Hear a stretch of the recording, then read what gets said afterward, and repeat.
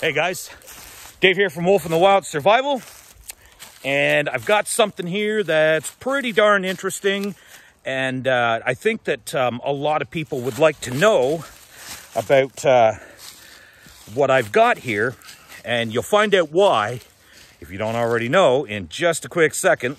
Let me turn this camera around and show you what I found. So these little guys here are called the Eastern red-spotted newt. I'm going to put them down on a rock here. And I'll show you this guy here is kind of a light in color. Usually the guy here, I know there's at least one. They're like a fiery color almost. Couple of teeny tiny little ones. Now these are generally very, very small animals, and I should not be touching these things because they are very toxic. People have put these things in buckets with some water, and dogs have drank the water and died. They've also put these things in like aquariums or vivariums with turtles, and the turtles have died. In addition to that, just touching one isn't necessarily dangerous in and of itself, but people have touched these things and then hours later, like, rubbed their eyes, and it's made them go blind, sometimes permanently. Rarely, but sometimes. If you have the secretions of this thing's skin and you're eating with your hands, you could get very, very sick. They're all taken off back for cover pretty quickly, some of them at least.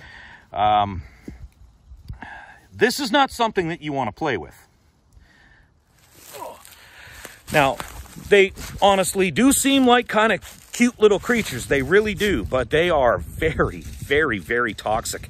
And I have to go wash my hands very quickly in the pond. And then when I get home, I have to really thoroughly wash them with soap and water so that I don't accidentally poison myself with the secretions from their skin.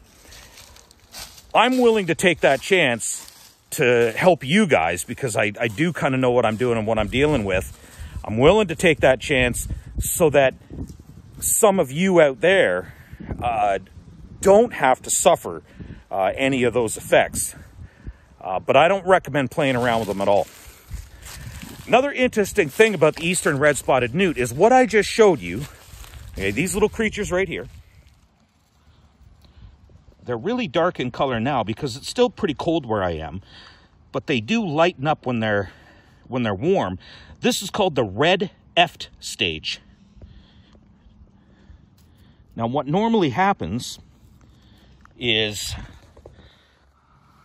like all newts, these guys are born in an aquatic environment. They have an aquatic phase that's juvenile, but then they turn into these guys, these tiny little guys, which are roughly about half the size of the aquatic phase. So they do reduce in size. But eventually, when they reach full adulthood, they become their adult aquatic stage, and they live out the rest of their life like that. So these guys are still basically juveniles. They're not adults yet. When they reach adulthood, they turn back into aquatic animals, and well, and they return to the pond. Not necessarily the pond that they're born in, and this is kind of how they spread. They're born in one pond, they reach their terrestrial stage, they travel to other ponds where they turn back into aquatic species, and or aquatic creatures, whatever, and you know, they multiply from there. So that's more or less how they spread from pond to pond to pond. Oh, so very, very, very interesting. They're kind of uncommon in my area. We don't see them too often, but I thought you guys would like seeing those, and I would really, really hope that one day maybe somebody sees one of those things and is cautious enough not to play with them. Because you wouldn't expect a tiny little thing like that to be so toxic, but they really, really are.